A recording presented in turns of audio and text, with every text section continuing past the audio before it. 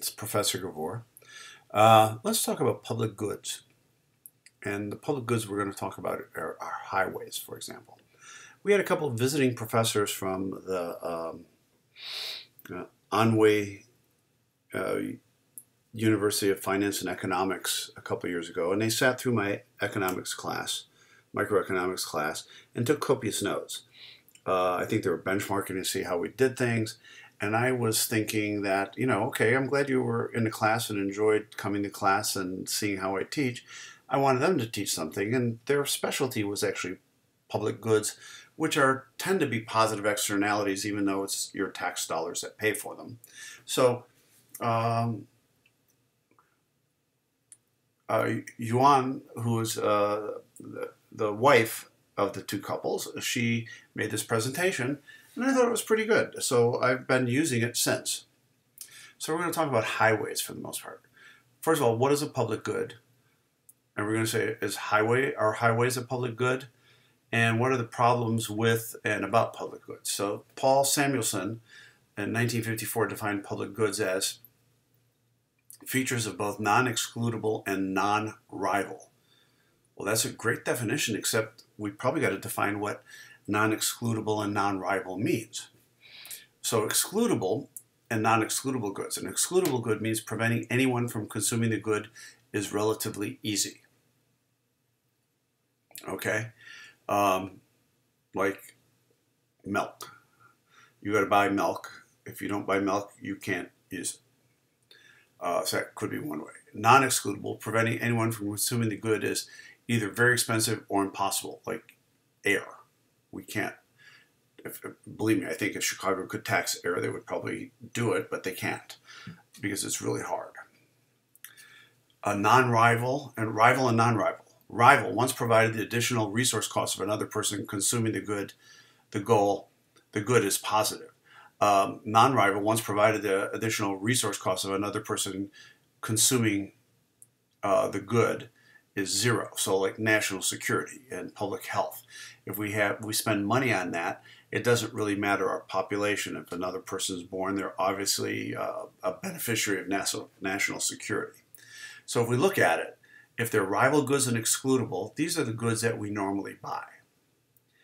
If they're excludable but non-rival, then we're talking about the monopolies that we've already covered in this class, like cable TV, public electricity, those kinds of things, water, local water commissions.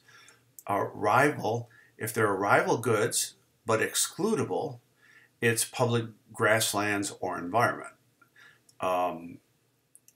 So we've already covered that, and part of that in the tragedy of the commons and the negative externalities. And if it's a non-rival and non-excludable, it's a public good.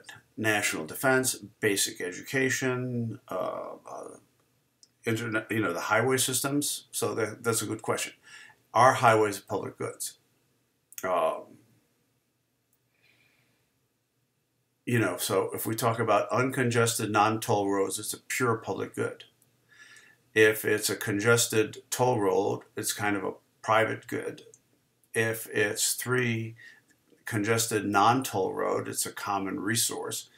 And 4, if it's an uncongested toll road, it's a natural monopoly of sort. It's a way of looking at it. The signs of the American highways are, the Easy Pass or the I-Pass that we have here. And it gives you the right to use the road, and the money, you're paying the money that goes into maintaining the roads, theoretically.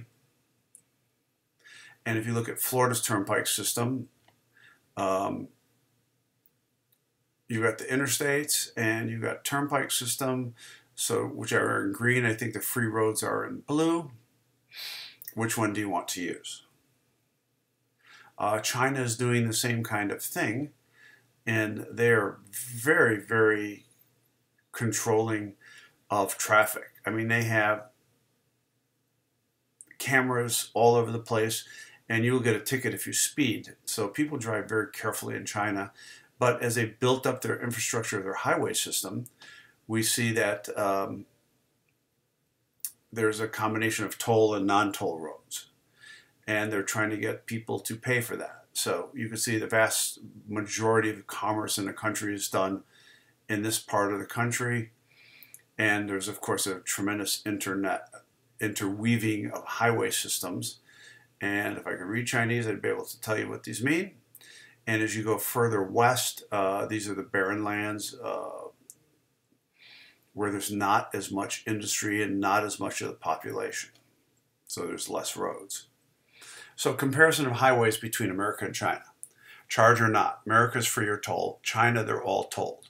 The purpose is road maintenance, and in China's road maintenance and repay the loan to build them, because they built their highways very fast. Tolling methods, e-pass or cash. They have the same in China. Tolling stations by the highway, on the highway, and a lot of times now we have the overhead that just reads your e-pass quickly. Who is the builder? The government does most of the highway here, but the reason in China they even have corporate development of some roads. The capital source, high trust fund, fuel tax, sales tax, use tax, federal 90%, state 10%.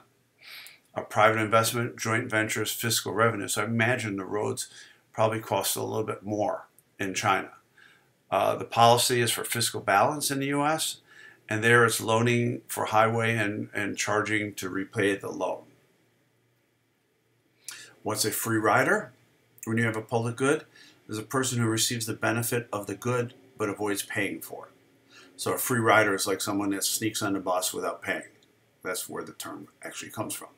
Or the subway.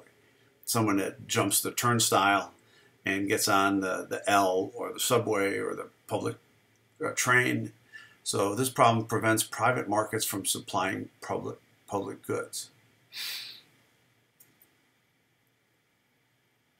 Solving the free rider problem. Governments can decide to provide the public good if total benefits exceed the costs, national security, environmental protection, etc., basic education. The government can make everyone better off by improving the public goods and paying for it with taxes or fees. Green tax in the 80s and 2018, some of the fuel taxes that we see. So that's a view on public goods. That's just a very short presentation I want to share with you. Thank you very much.